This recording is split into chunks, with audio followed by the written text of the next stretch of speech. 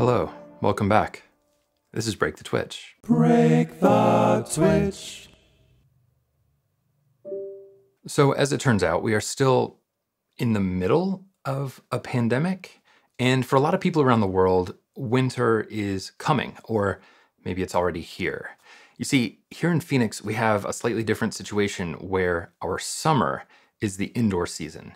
It was about 115 degrees all summer long, and more or less, Amy and I have spent the last 5 months or so in the house. Although there was one exception when we took a day trip to Flagstaff, Arizona. We did enjoy that, but in general, we pretty much haven't been outside and we've been at home during a pandemic, just trying to make do, just get by. I am very grateful that the weather here in Arizona is much better now and we can actually go outside and enjoy it. But I know that for many of you, it is time to trade. You're going to be spending a lot more time indoors. One of the things that really helped get me through the last 5 months of being inside the overwhelming majority of the time has been integrating different types of movement into my day. Of course, exercise is wonderful for increasing dopamine and reducing anxiety, just making you feel better in general, especially when it's part of a routine that you get to look forward to, something that you can do and really just experience that relief. It's been a big thing for me, but it also took quite a while to get used to doing those workouts at home.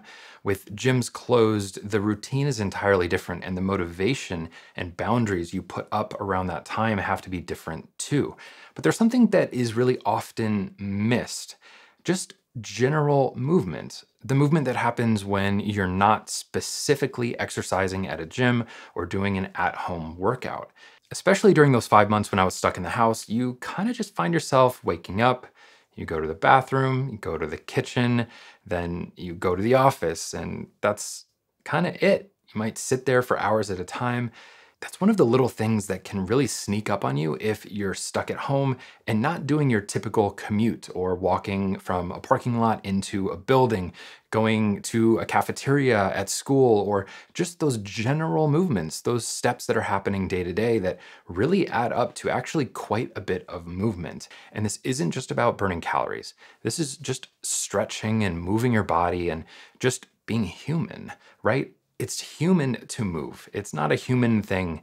Well, it's become a human thing, but it's not truly like a natural human thing to just be sitting or in a small space all the time, which is part of why I think psychologically this has been so difficult for, I assume, most of us. It's been very difficult for me just being in one place all the time. So that's why I wanted to make this video, because we are coming out of our indoor time and many of you are going into your indoor time and we have some pandemic spikes going on right now.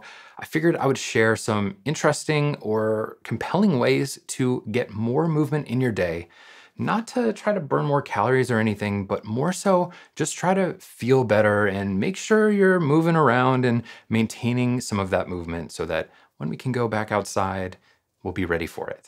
The first thing is a doorway action trigger. And this is a fun thing that you can do by just putting a Post-it note on the top of the door. You don't really have to do much other than that to remind yourself, but every time you walk through that doorway, it doesn't matter when, choose some action to do, whether it's put your arms up and touch the top of the door frame or bend over and touch your toes. You could even have like a weight or something that you just pick up, push above your head and sit back down. That's an easy way to trigger this action without having to think about it too much. That will just happen as you're organically moving around your home to get up, go to the kitchen, bathroom, etc. Number 2 is give yourself compelling reasons to get up from where you are. I assume you're probably sitting at a desk, and if you have your phone next to you and you can just pick it up and check it anytime you want to check something, well, we know how that's gonna go.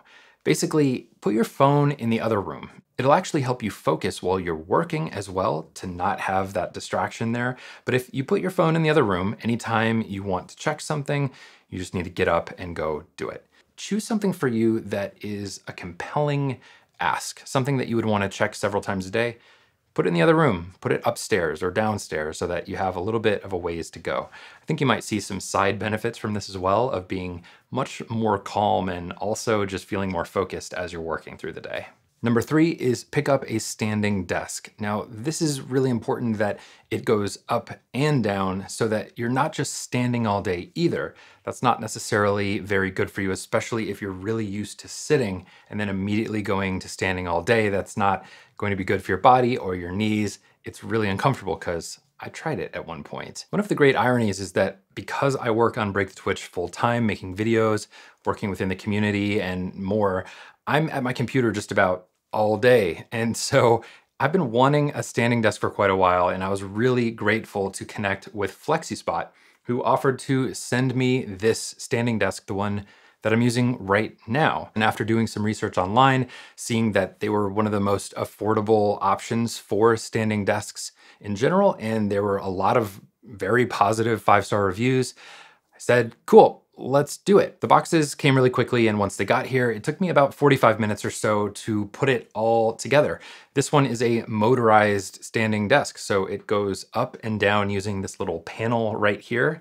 You just adjust it up or down and tell it where you want it to go. You can even use these buttons to set different memory positions, so it does what it needs to do automatically. One of the things I really liked about FlexiSpot's options were that they had a bunch of different color palettes and design options, so I was able to pick something that went with all of my other furniture in the office, and it feels super steady. I'm 6'2", and right now the desk is at about chest height. It goes really high, and so it's even higher than would be necessary for someone like me trying to stand and work at the desk all day. About 1.5 years ago, before we moved, I actually had a standing desk back in Minneapolis, but it wasn't motorized, and whenever I would have anything heavy on the table, I really had to work to pull the whole desk upward.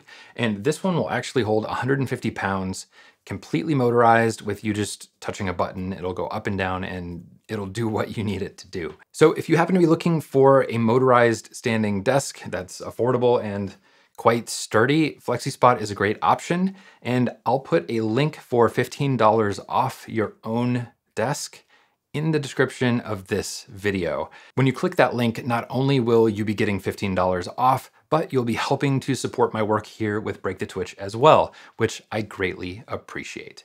So with that being said, on to number 4. Use some sort of recurring timer to remind yourself to get up and move around. I've heard it said in different studies that the ideal time is every 20 minutes. We get up, stretch, move our bodies in some way. That feels like a lot, especially if you're trying to have focused blocks of time where you're getting work done. So ideally, you do a focus block, your timer goes off, and then you use that as a reminder to stretch, recharge a little bit, and then get back to work when you're ready. Number 5 is a bit peculiar, but it actually works really well. Stand on one foot while you're doing random household tasks. So while you're brushing your teeth, pick up one foot and just continue brushing your teeth like you normally would, and hold it there. It's going to work all of your core stabilizing muscles and make your body move in different, unique ways, something you might not normally do. You can integrate this type of balancing exercise into just about everything you do when you're not just sitting in a chair. Of course, it's great if you can do a dedicated workout as much as possible, but at the same time, it's almost more important to just get those small movements going throughout your day just to keep your body loose and not just be hunched over your workstation, and try to keep your mental health just in check. These and other similar things have been really helpful for me over the last 5 months of our indoor season. So if you're going into your own indoor season where it's just not as pleasant outside and more difficult to get out there, I hope that they help you as well. We're all getting through this together, and hopefully we'll get through it soon. Thanks so much for watching. Hope you have a wonderful day, and I'll see you soon.